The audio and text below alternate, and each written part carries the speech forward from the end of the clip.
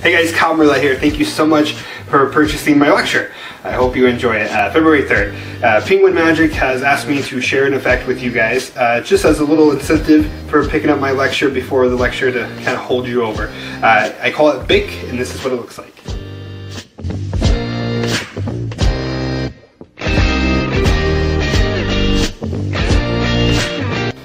Okay, so it's a really simple growing lighter effect. You're going to need two things. You're going to need a regular size lighter and a jumbo size lighter. What? I know, very clever.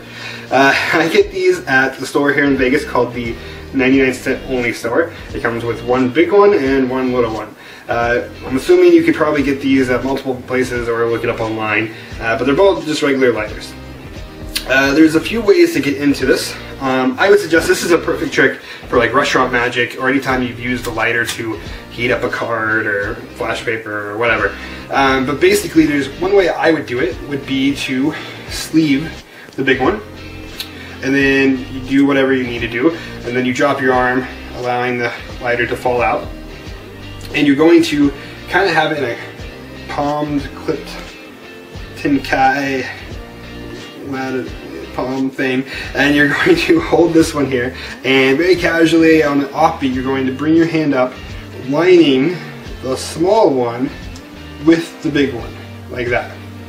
You're going to hold it parallel to the audience, like so.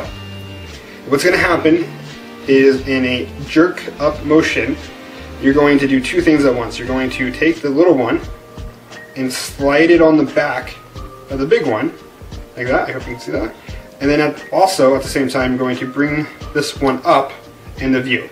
So in speed, it looks like this. It goes here, boom, like that. So once again, you're going to, I'll turn this way so you can see, you're going to take the little one and slide it behind. Because this rounded corner, it works really easy. You just slide it right behind there. At the same time, bring this one into view.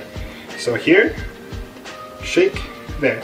Now at this point, if you just hold your thumb and like first or middle finger, you can show your hand's empty. It looks really clean. Looks just like you're holding onto the lighter, and then you place this away, and then later on if you want to bring it back out, you can. So you can either start out with it sleeving, or if you want to do this as an opening effect, I would just start out with it clipped in your hands like before, hand this out to be looked at, or do whatever you're going to do with it. Just bring it up casually in the offbeat, hold it parallel to the audience, boom, just like that. So I call that BIC. I hope you enjoy this, and I hope you enjoy the lecture, and I will see you guys February 3rd.